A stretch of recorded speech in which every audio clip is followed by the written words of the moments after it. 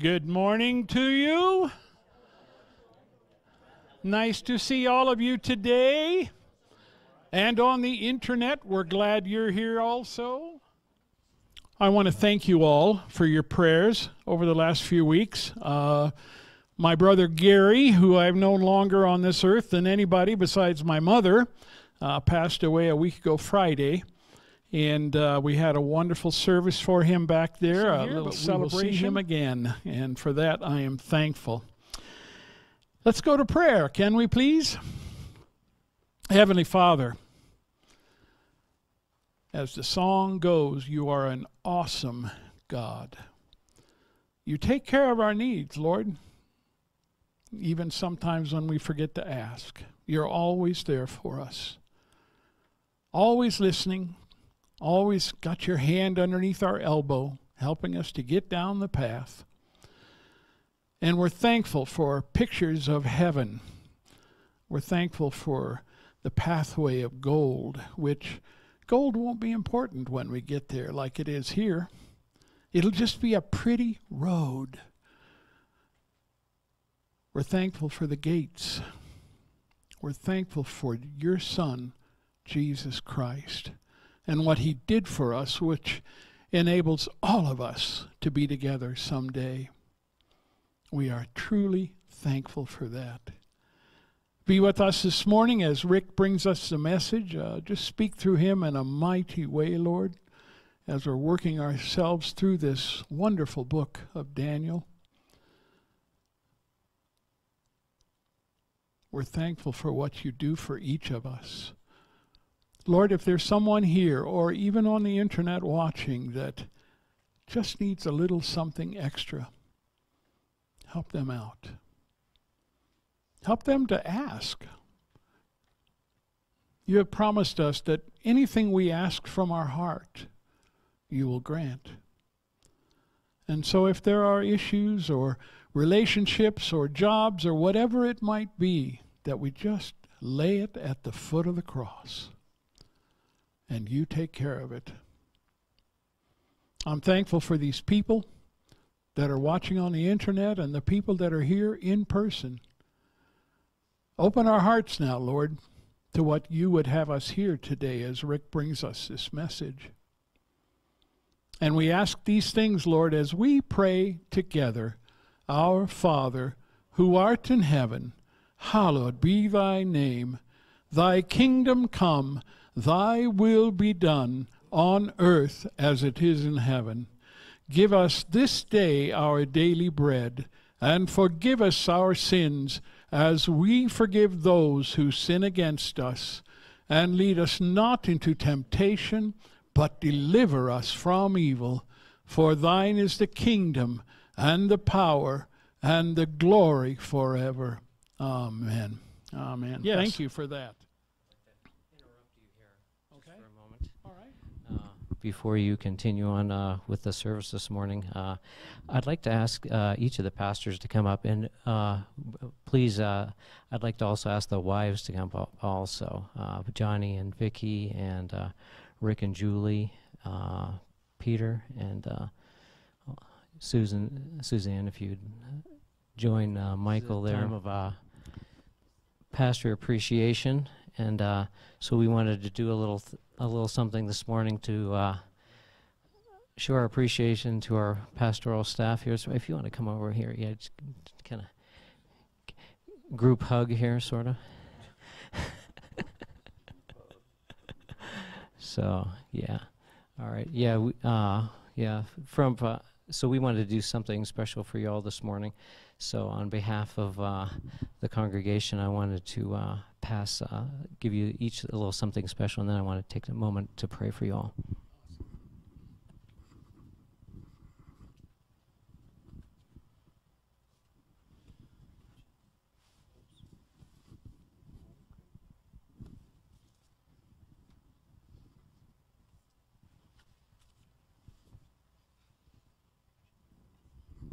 All right, thank you.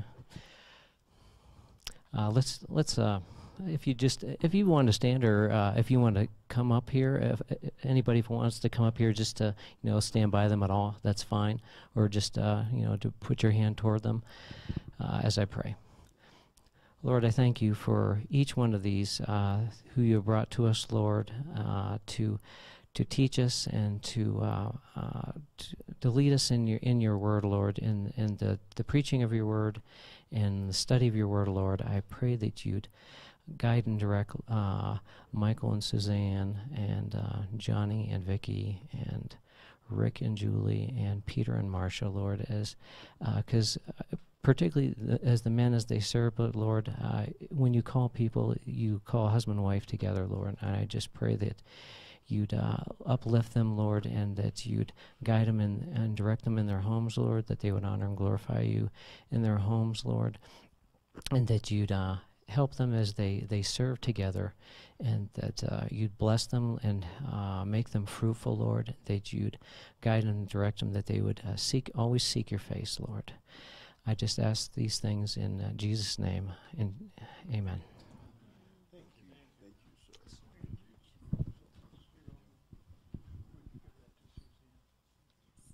Wow. You guys are awesome. Thank you very much. We appreciate you. I brag on you guys everywhere we go. Our little church that just keeps on giving in so many ways. We've got the Christmas boxes back there, by the way, so pick those up. Would you take your Bibles, please, or you can look on the screen. And we're looking at the book of Jeremiah right now. Rick's working me to death with one scripture here today, but it's a biggie. Jeremiah 29, and we're looking at verse 13. And it says this: "You will seek me and find me when you search for me with all your heart." Amen? Yes. Amen. I know he's helped me a lot over the last couple of weeks, especially. Good morning, kids. I again brought my trash bag to church, and this is the last day these items will be here, maybe for many reasons. It may go into the bylaws.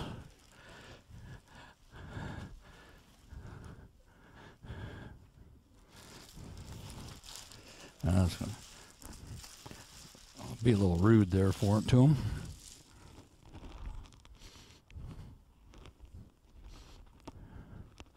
This one is a what? Good.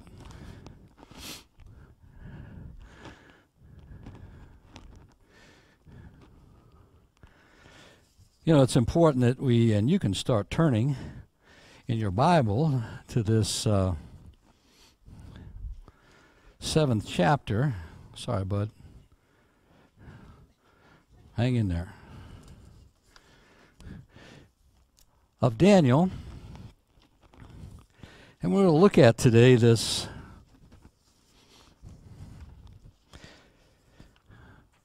piece that was capturing the attention of Daniel.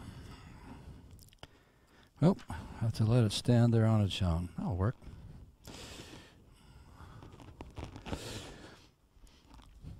It's important that we take a look at this chapter, not because it's the most complex chapter, not because it's so hard to understand. A lot of it is hard to understand because we don't know our Bibles that well. We haven't spent time. And this piece that last week we talked about, this study of the Word of God is revelatory to us, and especially when there's the work of the Holy Spirit at work of bringing us this revelation about what he's saying.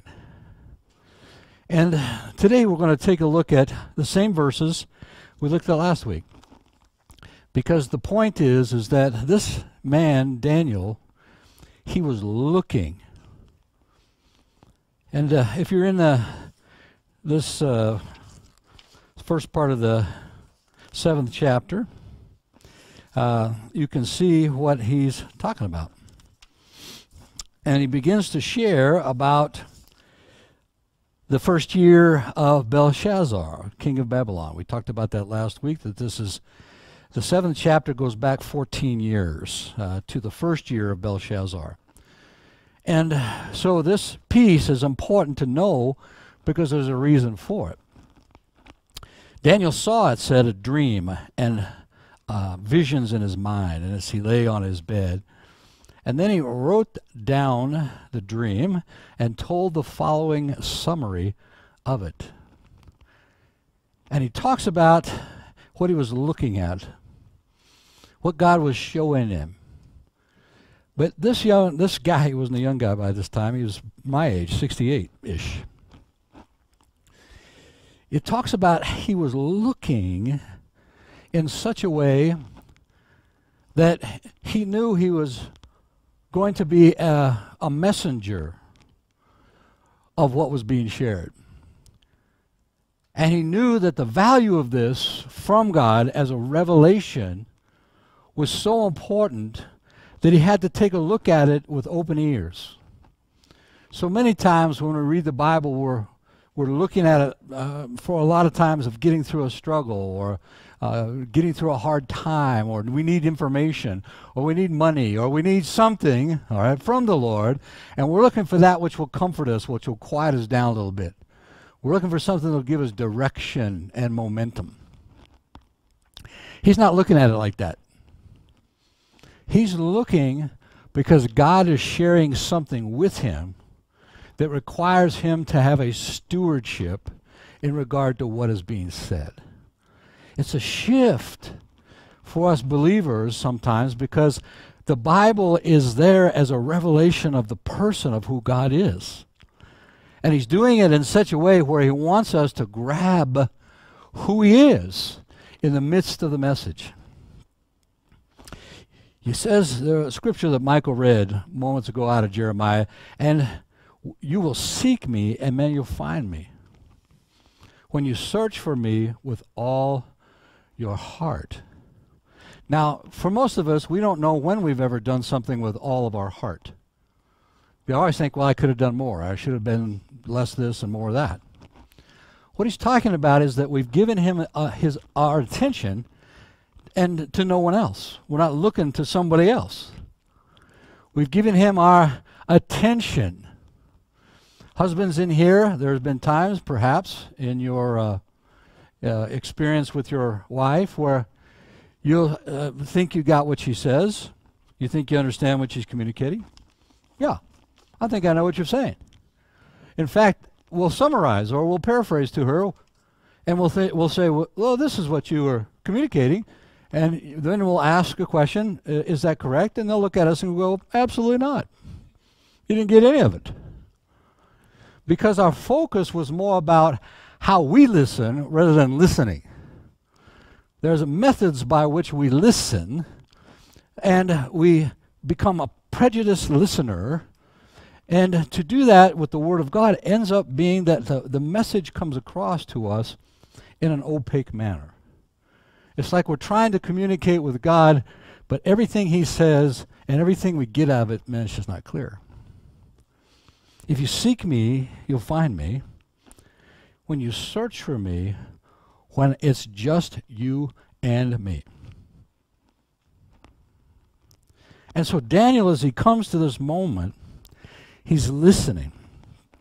He knows that God's desires to be known by those he created. And Scripture exists for that very purpose because he desires that we know him. And so as we come to this 7th chapter, we see these pieces, and God has made Daniel ready for this mission that he's got because Daniel's been through the boot camp as a young man. He's listened to the Lord about what to draw the line in regards to what he ate, what they ate. He's listened to the Lord when the assassin was at the door to kill him and Meshach, Shadrach, and Abednego. He listened and he asked a great question. What's the rush? And then he asked for permission to pray and seek the Lord that the king would have not only a dream interpreted, but an accurate interpretation of really what God is saying. He's practiced, folks, long obedience. Long obedience is not the sprint. It's not the inspired moment. Long obedience is the marathon. I'll seek you every morning. I'll walk with you, O Lord, day by day. It's knowing that in the hardships and in the trials, there is so much for us, but we don't miss the point that we become like Daniel and that we become couriers of the message. And so we find this guy, he was looking at this vision, but he's looking at this vision, folks, by seeing in the realm of pure spiritual understanding. Last week we looked at the scripture that to a natural man, the things of the Spirit seem crazy. I mean, it's crazy. But of the Spirit and in the Spirit, there becomes a revelation to where not only do we become wiser or we get better information, but we know Him in a way that cannot be had in any other way than by listening and obeying Him. Daniel has seen and experienced a revelatory vision granted by God, not so that he survives Babylon, not so that he eventually gets back to Jerusalem, not so that he has a wife and children, not so that he has enough money to pay his bills, because God is using Daniel and the Jewish guys with him as a testimony in a faraway and a Gentile land. Daniel is looking because God was not only revealing something to him, but he was entrusting him with it. That it not only worked through the fiber of Daniel's life, but it also was something that gave accuracy to those that Daniel ran into. It gave them something where there was a coherence in the message, where the parts of the message not only became understandable, but they became something that gave life and hope to the church down through the centuries, the Jews down through the centuries, till we find ourselves in our moment with the culmination of these beasts at work. And really, what is going on? What's behind this message? What's going on? I looked out a little bit ago, and it's starting to get kind of dark out there. And sometimes we go into these portions of Scripture, and as the clouds start to form, and we start thinking, I hope he doesn't come back before I get married. I was just praying I'd have a little hair left at the wedding. That's what I was interceding for that. All right. That there's something about this entrusting. He gave him his attention as a witness, but not as an eyewitness. If you study law at all, you'll find out the eyewitness at a crime scene is the worst witness there is. It was a blue truck, bluish. Maybe it was green. I think there was a lady in it. Maybe it wasn't a truck at all. And it becomes something to where, as we think through of being an eyewitness, because we get emotionally engaged, we miss out on really what was there. He's not an eyewitness. He finds himself being this witness that in his hands are open, because now it's going to be this stewardship. There's going to be this way of participating with this word personally, but also this way of this word getting to this place in the community, into the family, into the world that wouldn't otherwise make it that way. He's a courier. I'm going to give you one example of a courier that happened during World War II. Happens in our times as well. But a courier, you've seen them in movies, they've got a satchel around their shoulders, they're running through and hiding behind and moving towards, because they have a message to take to parts of the army that are separated from one another. And this information has to be shared. And it's something that has to do with where we're going next and what's happening next and what you're supposed to do next. And so this courier is making his way through the brambles and the battlefield. And then in the movie, you'll see the bullets coming, and the courier falls on the ground. And in reality, when that courier would fall to the ground, the enemy would pour more fire into that dead body, because the message is on the lips of the courier. There's something about this place of listening that Daniel stepped into. That's not just because he was a good listener, he was a good steward. It's a testimony of how the word should apprehend us, not emotionally. Emotions do follow, but in a sense that God is communicating something to us, and he's entrusting us with that word. Psalm 63:2 says this, God, you are my God, I shall be watching for you. It's not just my quiet time. It's not just my time through my devotional. I'm watching for you. Daniel, this guy was watching for him. Let's take a quick note. We talked a little bit about the Holy Spirit last week. Here's another little piece before we get into these animals, what he saw. The Holy Spirit, folks, seeks our welcome and our invitation. That God is not subjected to man, but the value of our experience with God is based on our what? Our attention and our invitation. Well, can't he just knock me in the head with a rock and get it into me? Can't he just give me something? I mean, download it? See, there's this aspect of the work of the Holy Spirit. This is John 14:16 and 17. Jesus is speaking. He says, I will ask the Father, and he will give you another helper. Jesus has been the shepherd. He will and always will be. But his mode and method of shepherding shifts with his resurrection. He says, I'll give you another helper so that he may be with you when you're in desperate times. Doesn't say that. Does yours say that? He'll be with you when you need an extra little help at work or extra little cash. He'll be with you. I think one of the things that I know I have had to repent of in my life as a Christian is saying, God, you seem far away. I've had to repent of that. It misrepresents him. And he's never going to leave me. He's never going to forsake me. I may feel that God is far from me, but it's me who stepped over here and looked at the problems and how big it is and how hard it is. I've left the conversation. Don't you love it when you're talking to somebody and they get a phone call or they get a text and they're no longer looking at you? Oh yeah, I'm listening to you. No, you're not. We hate that moment. We feel like something's cut the conversation in half. Well, he hates it too.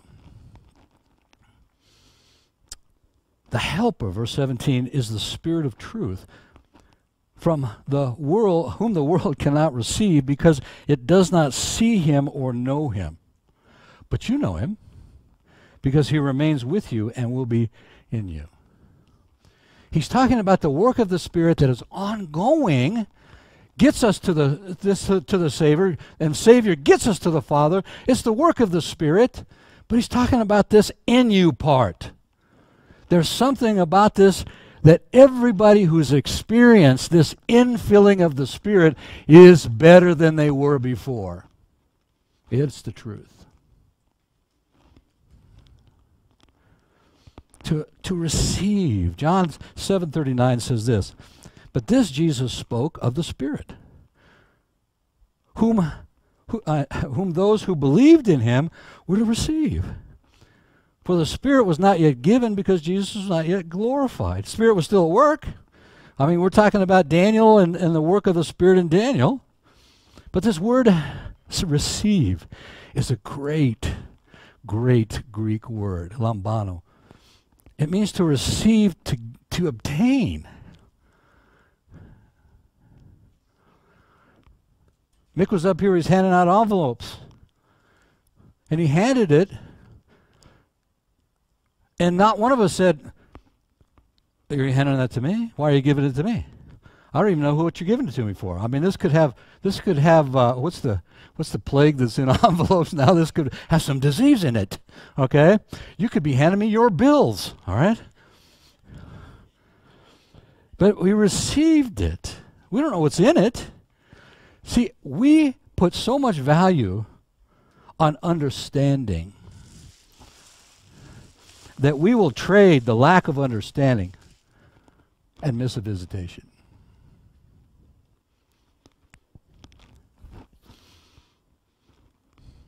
This receiving means to receive him, like in Romans 8 it talks about the mind set on the Spirit is life and peace. What kind of deal is that? The mind set on the Spirit is life and peace. I want to contrast for a moment and be able to take us to a place in this moment regarding the Holy Spirit where we can see that there are two things that we can actually do that are not good to the Holy Spirit. Number one, we can grieve him. This is out of Ephesians 4:30. It says, "Let no unwholesome word come out of your mouth.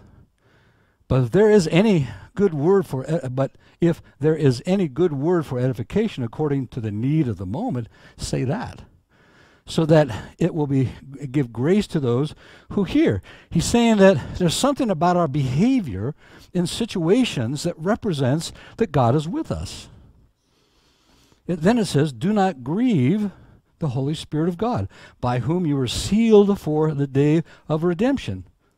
Then it says, let all bitterness, wrath, anger, clamor, slander must be removed from you, along with all malice. Be kind to one another. He's saying he sandwiched this word about grieving the Holy Spirit into this sentence that's talking about what the meat of the moment is.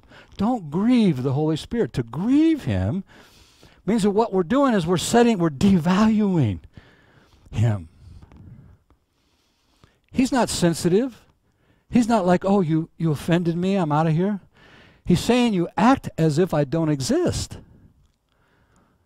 You live the way that you think you should live because somebody's made you mad, or because some situation has happened, or because you just don't know him, and we pretend that we do. It's a big word. We devalue him. It says in 1 Thessalonians 5:16, it says, "Rejoice always, pray without ceasing, in everything give thanks, for this is the will of God for you in Christ Jesus." Then it says, "Do not quench the Spirit, do not utterly reject prophecies, but examine everything, hold firm to that which is good, abstain from every evil." Again, how we live means that not this quenching means to suppress, to stifle divine influence. The Holy Spirit has never split a church. Humans do. There's something about this understanding of what's going on, and the need, as we are in the Word, the need to live from the Word, the need to understand that we are listeners and participants with God, and we are receivers of this work of the Holy Spirit that gives us something that no historical study can give us. We can read all the old dudes, and we can grab their concepts, but then we go to people and we have none of our own. How many of you in here, women, how many of you have your mom's favorite cookie or some recipe at home? You do. And they passed it down, haven't they? I remember a lady in our church, she passed about a year ago, and she looked around. She had her recipe book. I was in her house. She was looking around, making sure nobody else around. She goes, and man, she goes, "You can copy this one." It's a treasure, all right? And yet here God gives us this treasure, and we let somebody figure it out for us. Can you imagine that, guys, when you were all Google-eyed over your honey? Can you imagine? That did anything else fill your vision? You had counted her eyelashes. You knew, man, you just want to spend every waking hour. Now you're on the phone with her for 2 seconds. Well, back then you were on the phone for 2 hours. Because there was a love relationship. We give Jesus our love. We do. We give God our love. But man, we are suspicious of the Holy Spirit. And he's saying, we've seen it happen. John and I have seen this happen in our younger years, where people didn't know what to do with the opposing things that began to happen in the church. And they became so opposing, the Holy Spirit just stepped back. We haven't seen him move like that since. That doesn't mean he's not moving. It just means there's a difference, folks, between doing something that takes sweat and effort and doing things that are by the Spirit. There is a world of difference. Most believers have never experienced that contrast. And we need to. So as we get into the meat of this seeing something, let's take a look at these little critters up here. Because he's going to see something as he goes through this portion of Scripture. He's going to see something that looks like a lion, a bear, a leopard, and a beast. But then he's going to see what's different about them from a natural lion or a natural leopard. He's asking, man, I want you to see the difference I'm bringing up. I want you to see it. I want you to catch something that's lion-like. I want you to catch it. What that would mean as you go through Scripture about lions, it's amazing what it says about lions. And their ferocity, right? I mean, Daniel was not hurt by them, but the folks they threw in after Daniel, man, he hurt some people. They devoured them. They were crushing their bones before they hit the floor. There's something about a lion. But there's also some notary about the lion. The lion is like the king. It's been called the king of beasts. All right? He represents also this royal work. We'll see later on where Jesus is the Lion of Judah. But what he's talking about here in the description of these animals, he's talking about this word judgment. He's talking about judgment. Now, when you think judgment, some of us are in here thinking, I'm going to stand before God, man. He's going to judge me, and that's going to be a tough day or a moment. He's not talking about that is judgment, and that is coming. But what he's talking about is a judgment that takes place in a legal setting. Judgment that occurs in regard to all human governments. And he's beginning to describe to us who are the folks in that courtroom when that judgment occurs. Who are the representatives of the prosecution? They're sitting before you. And what and who is sitting in there in terms of the defense? Because judgment decrees at the point of whether somebody is guilty or innocent, decrees that what's going to happen from then on is going to operate in line with this judgment that's been made. And we see in this circumstance, it says this. We read last week in verse 2 that he saw, behold, these four winds. Anytime you see four, really in the Bible describing something, it means the culmination, the fulfillment. Should there be a zoo full of animals? No. Every human kingdom is represented by some characteristic of these four. It talks about four winds, right? He's saying these winds from the north, south, east, and west will bring together something to stir up. We talked about it's not an ocean of water. It's humanity that this is an ocean of. Comes out of Revelation 17. And it says, out of that stirring up, these four beasts are revealed.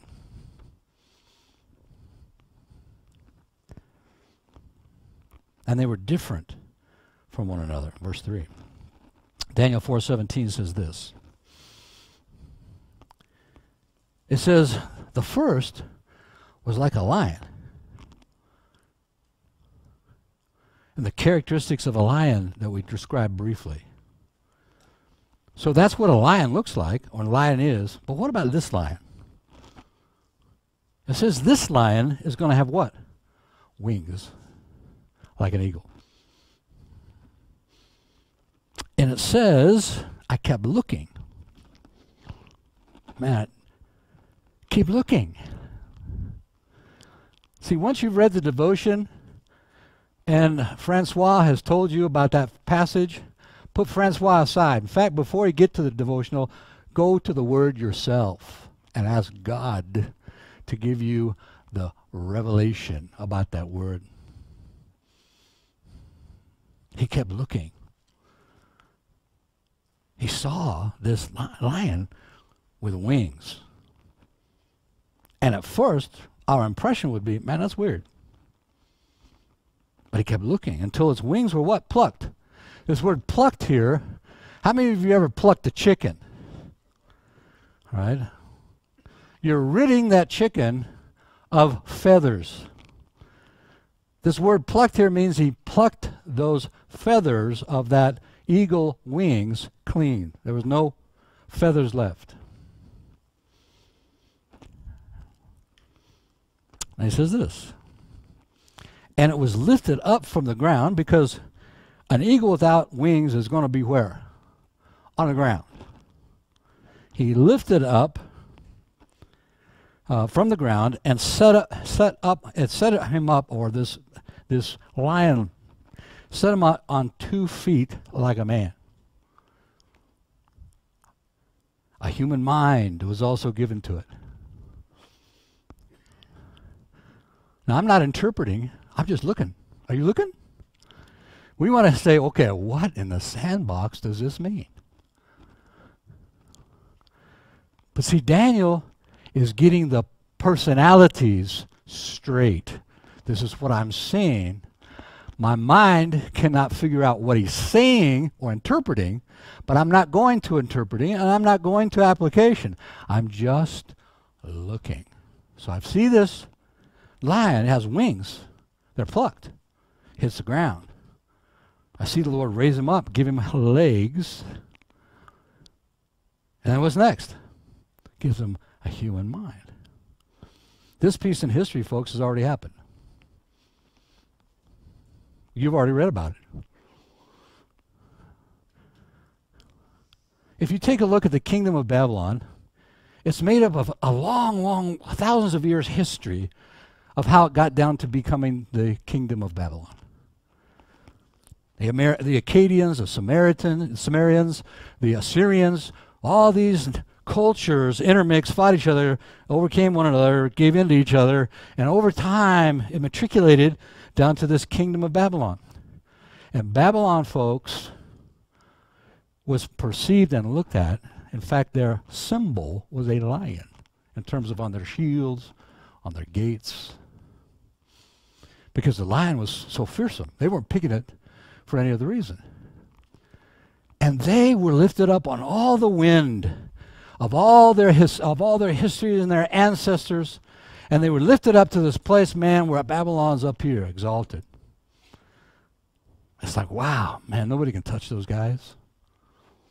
See, Daniel knew what he was. This was in reference to. He knew. He's not interpreting it. He's just saying, man, I know this story. And I know that Babylon was lifted up. And Daniel was there and gave a word to Nebuchadnezzar about a dream that he had, that Nebuchadnezzar had. And in this dream, that he would be what? Because of his pride, he would be what? Humbled. Those wings were plucked, and he hit the ground. In 7 years, he crawled around on the ground like an animal. And then what? His mind is restored to him. And he stood up. And he says this about the Lord. You've all read it. It's a pretty good one. He says that the Lord is so unique, so different. It's going to be the last page, you know that, don't you? All right. I can't find it at the moment. He exalts the Lord, and he's not saying, wow, this God of Daniel and the boys, whew, he's awesome. No, he's saying he knows. He knew that God was exactly who he said he was and was accomplishing exactly what he said he would do. And this piece of righteousness that took place in this guy's life,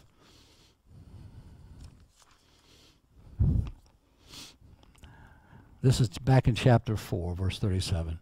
Now I, the former guy crawling on the ground eating grass, now I, Nebuchadnezzar, praise, exalt, and honor the King of heaven. The King of heaven, he now knew, was the king of every kingdom on earth. For all his works are true, and his ways are just, and he is able to humble those who walk in pride. See, this lion in the courtroom is a different representation than the other three. Because the kingdom of Babylon was broken, pagan, worshiping, broken. But the God of Babylon has set a precedent of what his God is able to do because he's the King of Kings. He set a precedent. This testimony stands. This testimony is on the front end and trumps all others that would come after it. And that's why 14 years later, when Belshazzar gets the goods out of the temple to have their wine in, Daniel doesn't present him with an option of, hey, let me reiterate what was said. It was the end of that kingdom that night. To go back after you've had this president means there's no other thing, because there is judgment, because something has happened in your midst that God is saying, this is who I am, this is what I've done. So there's this lion in the legal setting. Can you see him in there?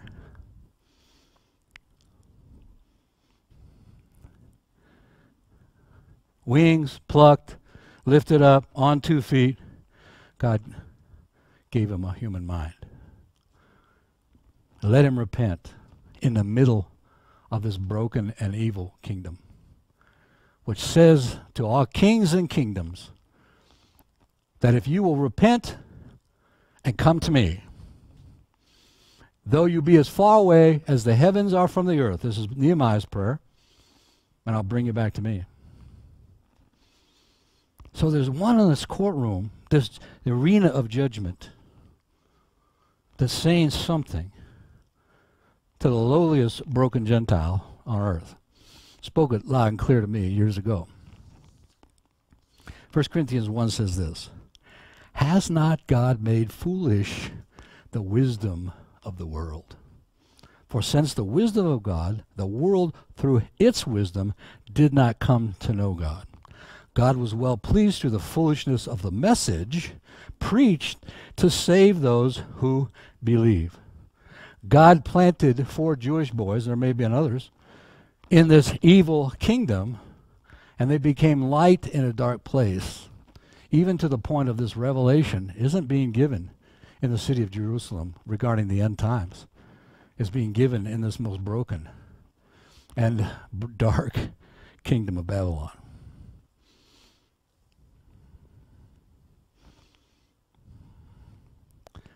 What's being shown in Daniel is what's being presented at a trial, a testimony and evidence of the prosecution's case. That was what had been taken by Adam's forfeit in terms of sin coming in the world. A godless way of administrating the world and its people is going to have to be judged because sin's still in the world. It's going to have to be judged. And that's why we see these same pictures in the book of Revelation. They're coming. But you're not going to read these anymore and go, golly, give me one of those charts that looks like the inside of a computer to understand the end times.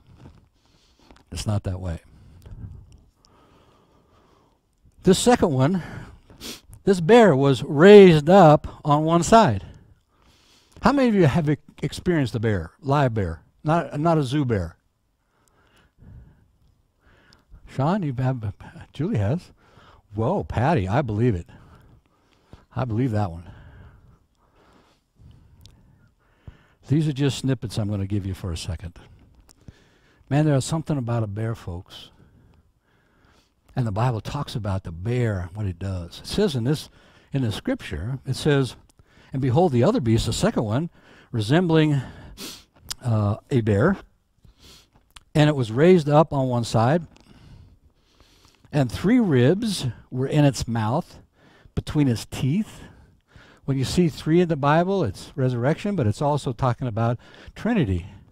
There's a Trinity that's portrayed in the Bible being the Trinity, and there's also a Trinity that's portrayed in these kingdoms that's a false Trinity. Mimics. It's an unholy Trinity. These ribs, he's going to talk about them later, what they are. But he said this to it, arise, devour much meat. If you were sitting at a table at the restaurant with the bear, you would have nothing to eat. The table would get broken.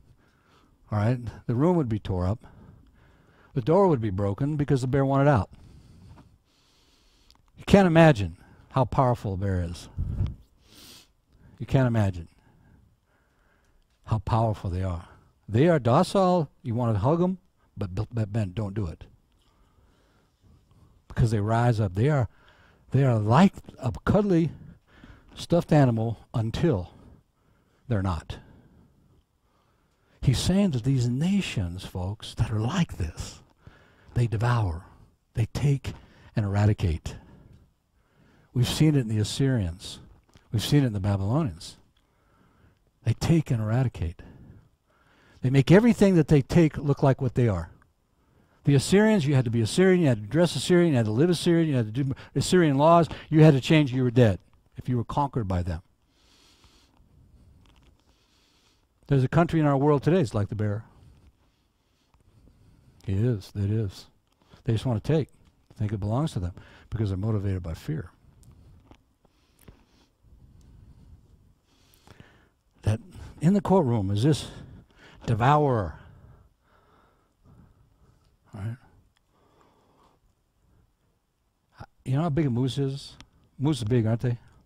A bear can eat a whole moose at one sitting and cracks the bone, just devours it.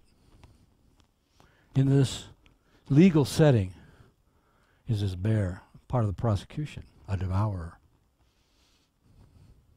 Because what's going to happen in terms of the fulfillment of these pieces that are here in Daniel 7, we're going to see them again in Revelation, and we're going to see some of them in Ezekiel. We're going to see that these characters and what they're like keep going. Okay? The bear in Revelation is no different than the bear we're describing right now.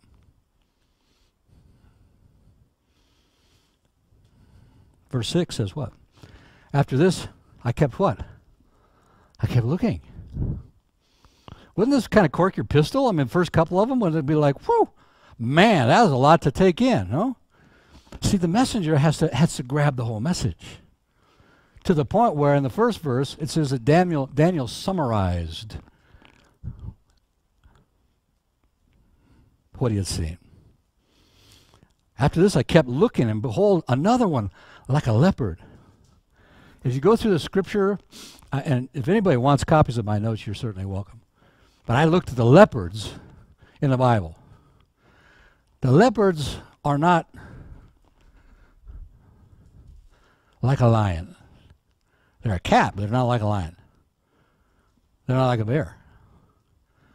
Leopards lie in wait. They utilize stealth to catch their prey. A leopard cannot run 100 yards full speed. When they catch you, it's bad news. But they catch you because they lie over here next to the road. I kept looking at another like a leopard, which had on its back 4 wings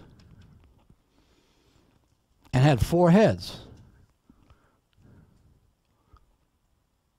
And dominion was given to it. Anytime you see 4, what does it mean? We had 4 winds.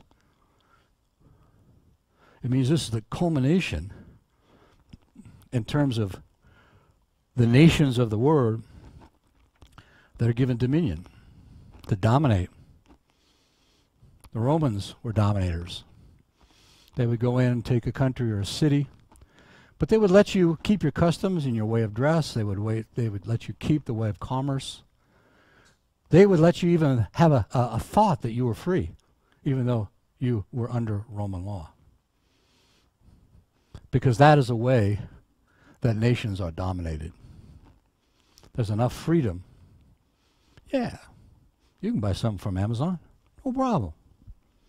Have at it. Enjoy it. But don't ever speak against Caesar, because Caesar's God. There is a domination that takes place. Let them believe that they are free. It's a way of government that lies by the roadside, that waits, that's cunning and dangerous. He's saying, man, that's in the courtroom, but it represents a human kingdom, a human government. Because these things, folks, are not going to happen in just Israel. These things are not going to just happen in some faraway nation, like in Rome. Well, Rome's a city. All right, number 7, or verse 7. And he kept what? He kept looking. In the night visions, and behold, the 4th beast, dreadful and terrible, extremely strong. And it had a large mouth of iron teeth. It devoured and crushed. Look at these feet, trampled.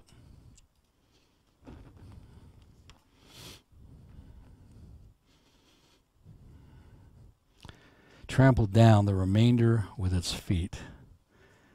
And it was different from the other beasts. We have kingdoms and human government that are still like the bear and still like the leopard. But this one, these two will give way to this one.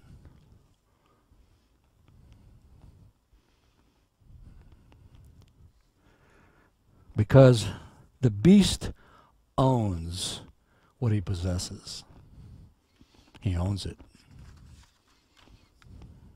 9/10. Remember, you've heard this before. 9/10 of possession, all right, is 9/10 of is if you have it at your house. All right. But it's owning to trump the legal basis of these two. Because this one is going to dominate, this one is going to devour, but this one is going to own. And he's going to become indispensable to every human on earth, in their economy, where they live, where they stay, their life, because he will try to own it. He's different from the rest. But there's also some characteristics here. He has 10 horns, right? What's a horn in the Bible? What does a horn mean? I'm not talking about a trumpet. What's that? A kingdom? Yeah, horn is authority. Okay, horn is authority.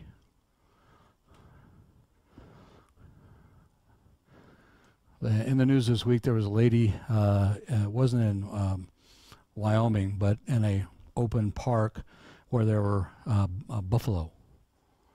And she wanted to get a close-up of the buffalo. The buffalo, the word when you're injured by a horn is what? You were gored, right? And it's authority.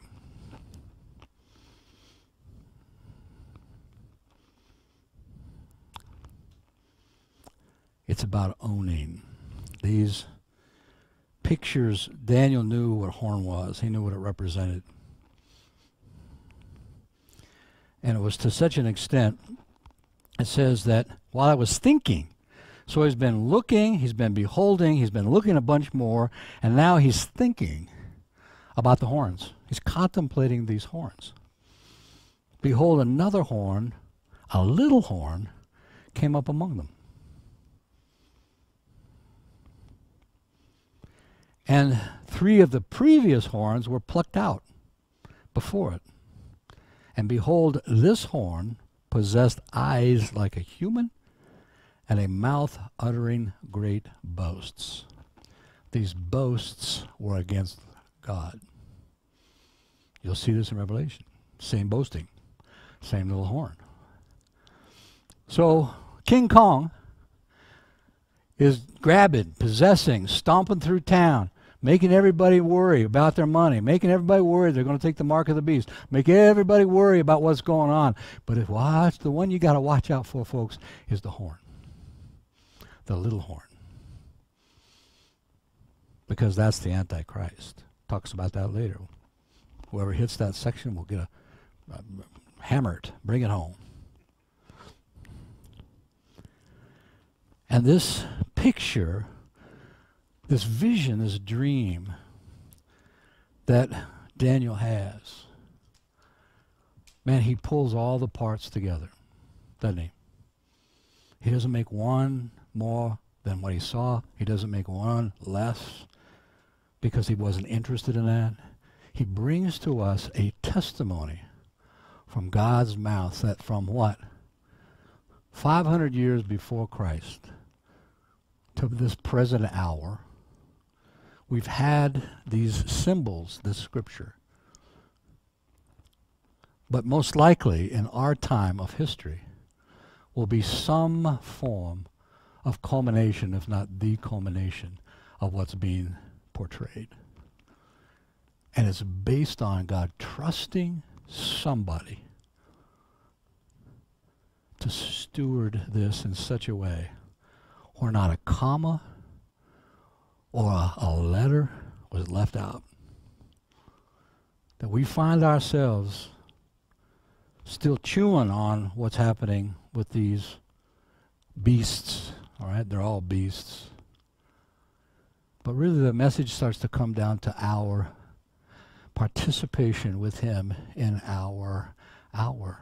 Not to be nervous. None of this is about being nervous. Because what? The judgment, folks, is in favor of the saints. I gave it away. Sorry. What do they call that in the movies where you give away the plot? Oh, what is it? Spoiler alert. I'm giving you a spoiler alert. Because, I see you gazing at those dark clouds out there. This is not what we're doing. We're not gazing at, man, this is going to be tough and hard. And it's going to be what? It's going to push me out of my comfort zone. It's going to do all that. But it's going to push you into the arms of the Christ who saved you. It's going to push you into being in His Word and asking the Holy Spirit to fill you in such a way that your life is better than it was before. Filling's not a one-time deal, folks.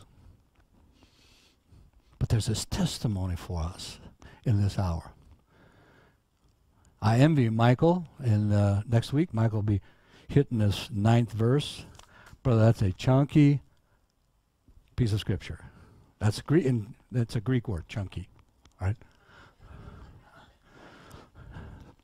So, in looking, in pondering, last week I sent you home, and spend some time looking at this. Spend some time asking.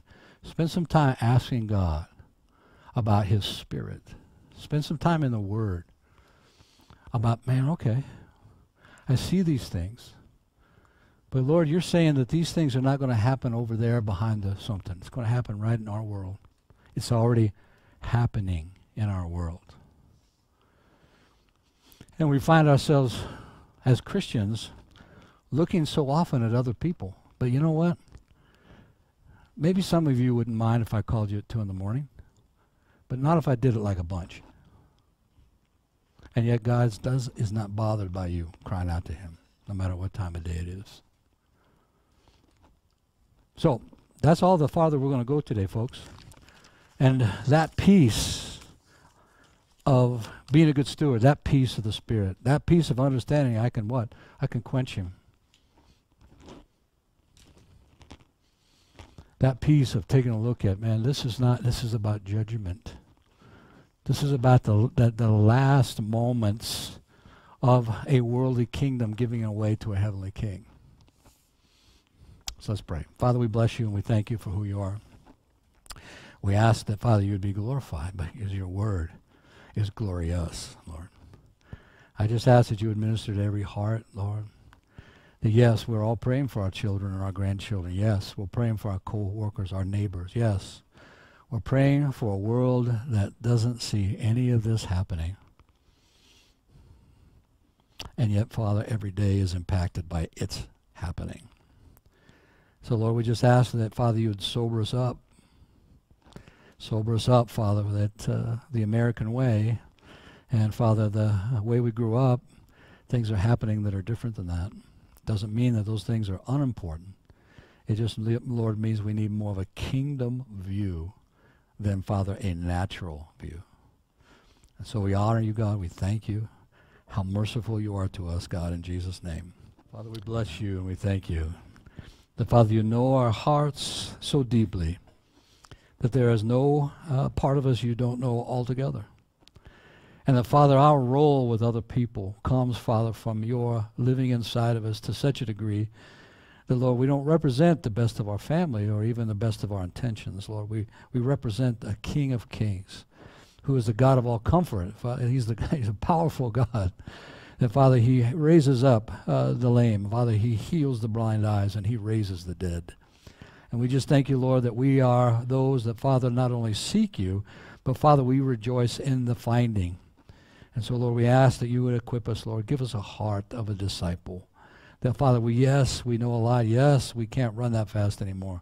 But let us be the heart of a learner, Father, that this doesn't consume it, but, Father, just floods out of us, Father, to a world that, Father, only has the thinking of what's up front here and not yours. We just thank you for that in Jesus' name. Amen.